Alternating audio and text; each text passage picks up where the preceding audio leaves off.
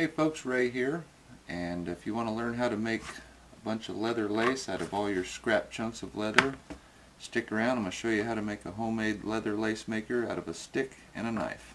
So hang in there. So first off, what I got here is just an old willow stick, been out in the yard, kids been playing with it, making stuff out of it, and willow works really well, and figured I'd do this kind of bushcraft style. So I'll show you how to do this. Take a stick, I'm going to use my vise. Alright, you want to come in about an inch off the end, take a saw.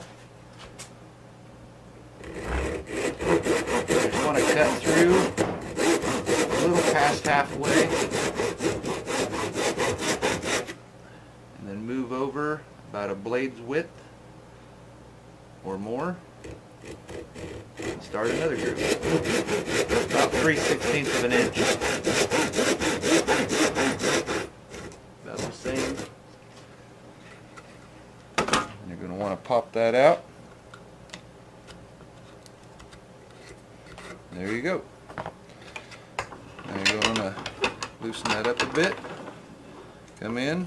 And this is possible in the field.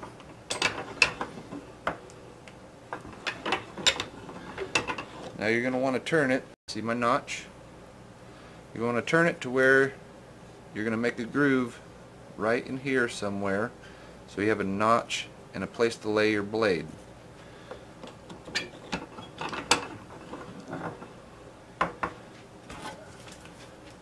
Carefully start it with your saw.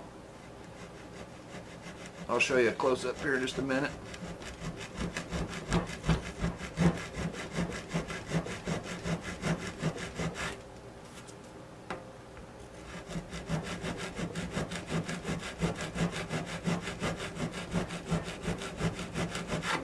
Okay.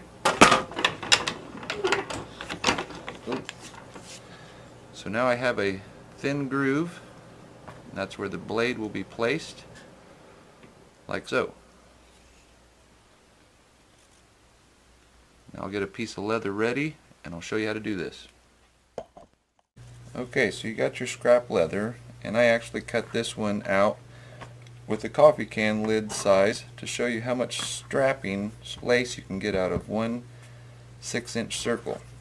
And to find center, as you fold it again, and you take a knife and cut that out. There's center. So now you're going to want to get this started by cutting an 8-inch lace out of the center, going clockwise. But I suppose you could make it either way, depending on your ambidextritis. You can use that term if you want.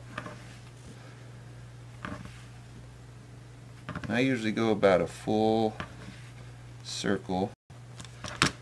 Okay, so now I got a little squiggly Q here. I'm going to take my tool up through with the blade groove towards me, putting the lace inside the notch. Now I'm going to take my knife, place it up through, into the groove. And you really want to get a good death grip on that. Now you're going to ease your lace into the notch and try to slowly start getting it started. And once you do, you just start pulling, keeping steady pressure. Make sure it doesn't get tangled up too bad.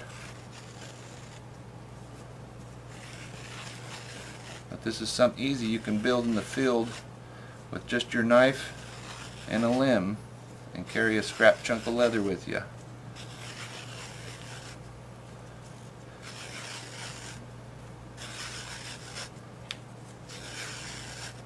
And it's all exactly the same size. Voila. Alright, so let's take a look at how much we have. My wingspan is almost 6.5 feet. So there's 6 basically, 12, 15 feet of lace out of that 6-inch piece. So hope that helps you.